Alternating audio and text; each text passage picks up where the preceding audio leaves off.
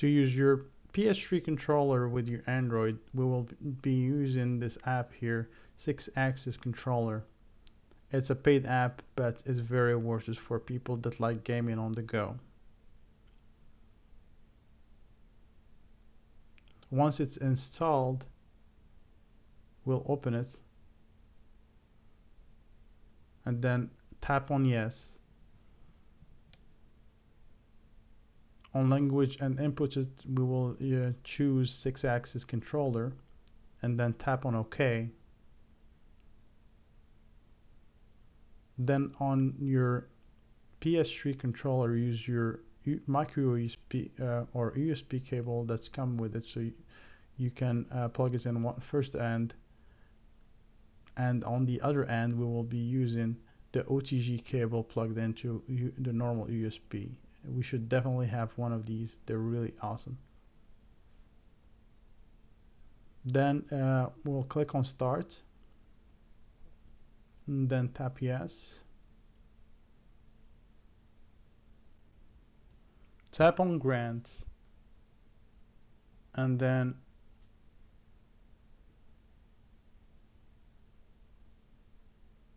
on your controller click the power button, then click on change IME and then select 6-axis controller.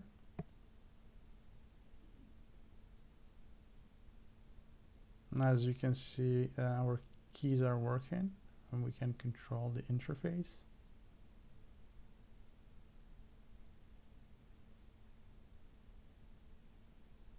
Now we need to use the Bluetooth function. Just unplug it and click on stop.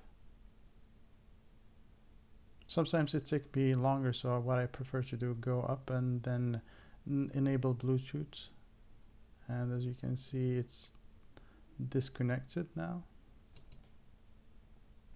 Click on the power button of your controller. Oh, hold on. Click start first. Then yes.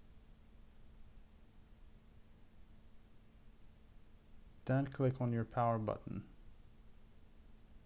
If you click it earlier, it wouldn't work, so it makes sense when you click it after you start the server. I will try this game here.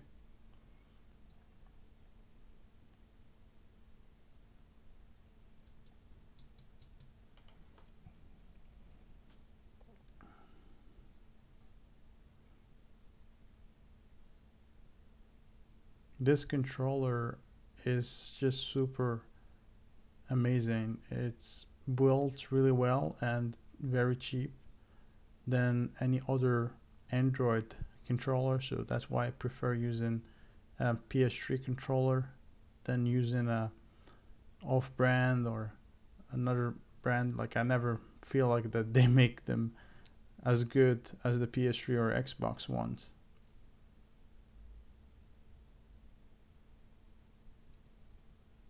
Okay, while it's charging, we go to the 6-axis app and then choose preferences, game settings, enable game path, and go back to the game.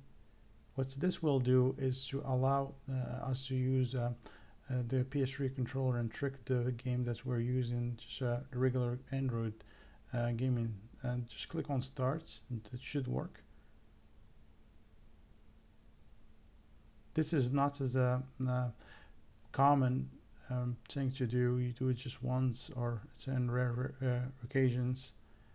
You wouldn't be switching it all the time. It looks like my game is running a little bit slow, just because I'm recording and using the camera. The CPU can't handle all of that. So anyway, as you guys can see, it's working just fine. I will be fast forwarding the rest, and hope you guys like the video. Subscribe, like the video. See you in the next one. Bye.